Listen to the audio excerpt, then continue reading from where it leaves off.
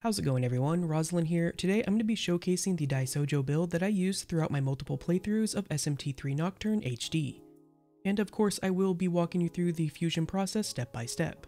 In SMT III Nocturne, Daisoujou is a powerhouse of a demon who can effectively support your party from the first time you're able to fuse him clear up until the end of the game.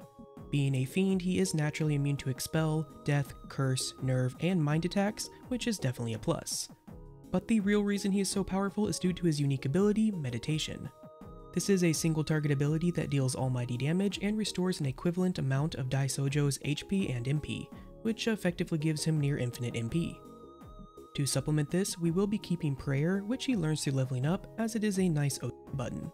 And for when that isn't necessary, we will be passing down Mediarama, which will be what serves as our main healing ability. Mediarama also has the added benefit of being able to be used outside of battle, unlike Prayer. Summary Calm is given to him for when we need to revive a fallen demon, and Fog Breath and Tsukukaja are chosen so that when combined with other sources, you can stack them up more quickly, and so that you don't need to worry about MP should you need to recast them in a fight.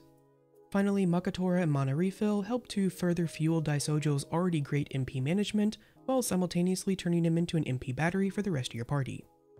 Now, before we get into the actual fusion process, I should mention that the footage used will be from the Japanese version of the game, because this is the only version I own. However, I will be walking you through the process, and all relevant information will be displayed in English. And of course, if you have any questions about this video, SMT III Nocturne, or any other game that I cover, you can always hit me up over on Twitch at twitch.tv/RosalindGaming, or my Discord server, both of which are linked in the video description. So with that out the way, let's make ourselves one of the best demons in the game. Alright, so the fusion process for this Daisoujou is actually very quick and easy. However, there are some prerequisites that must first be met. For starters, you do need to have beaten Daisoujou, so if you've not done the optional Daisoujou boss fight, you must beat him. If you don't do that, you can't fuse Daisoujou. Next, there are a few demons you are going to want to prepare ahead of time. First up, you want to prepare the Nue B. This is a Nue that is purchasable from the Shady Broker in the Labyrinth of Amala on the second Kalpa. It costs 30k, and this is the specific one that we want because it has some of the skills that we want to pass down, and it just works for the easy fusion process. Next, you're also going to want to pick up a Sakimitama. This can be picked up from the gym brokers that can be found in some of the major areas, and you do need this to be level 37. So if you aren't able to purchase it for level 37, you may need to level it up in that case, but the reason for that is at level 37 it learns Mediarama. Next, you're going to want to pick up a Nozuchi. This can be either recruited in some of the earlier levels, or it can be easily fused. Skills don't matter, you just need a Nozuchi. And then you also want a Sudama. Again, much like with Nozuchi, this can be picked up early, it can be easily fused, but specifically with this Sudama, you do want it to be level 18, so you're probably going to have to level it up a little bit. And the reason being is you want it to be able to learn Makatora and Tsukukaja. Once you've prepared all of that, the last thing you want to make sure that you have on hand is a Death Stone. This is an item that can be found within the Labyrinth of Amala. There are a number of them there in some of the treasure chests, and by the time that you're able to fuse this Daisoujou, you should have already picked one of them up, assuming that you're being thorough with your exploration.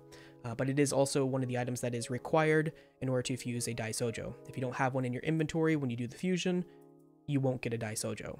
So, with all of that prep work out of the way, let's do the first step for this fusion. Alright, and for this first step, we're going to be fusing the Nozuchi and the Sudama together to make a Forneus. And we're going to be making sure we pass down Tsukukaja and Makatora. The third skill doesn't matter.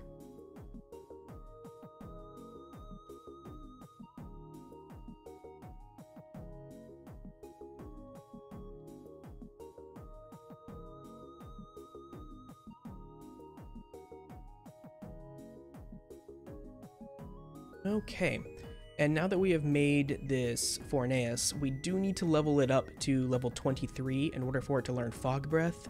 So I'm gonna do that real quick. Alright, so I've leveled up that Forneus to 23. Go ahead and show you that. Here he is, level 23, we learned Fog Breath. The only other thing I have done in advance is I have gotten the moon cycle to be a full moon, as you can see in the upper left-hand corner. If you were just looking to fuse Daisoujou, then it would need to be between 5 and 8, 8 being a full moon, but since we will be doing a sacrificial fusion, it does need to be a full moon. So let's go ahead and make ourselves this Daisoujou. Alright, so what we're going to want to do here is we're going to want to select the Nue and fuse it with the Forneus. Now you will see in the results column that has a little skull next to the Daisoujou. This means that you have met the requirements to make a Daisoujou or a special fusion. In this case, being at the right moon cycle, as well as having a Death Stone and doing the proper type of fusion. So here, it doesn't matter what you choose for passing down because we're doing a sacrificial fusion. So what you want to do is just go ahead and say yes, and then you'll be asked if you want to do a sacrificial fusion. You want to say yes again, and then you want to select Sakimitama. At this point, we can select the actual skills we want to pass down, which will be Mediarama, Fog Breath, Sukukaja, Makatora, Mana Refill, and Summary Charm. All that's left is to pray that you don't get a fusion accident.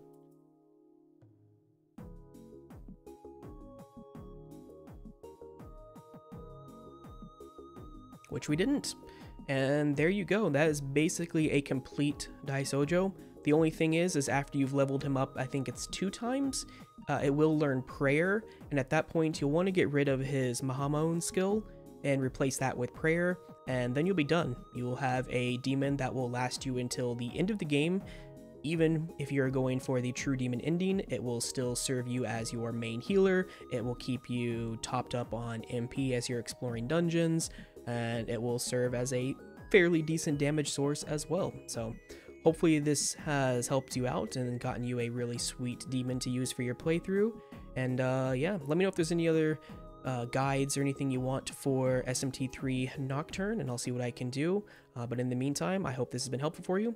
And as always, if you have any questions about this video or any other games that I cover, just feel free to leave a comment in the comment section or hit me up over on Twitch at twitch.tv/RoslinGaming, where you can ask me questions live, or you can always hit me up on my Discord, where I'd be happy to answer any questions you may have. So until next time, take care.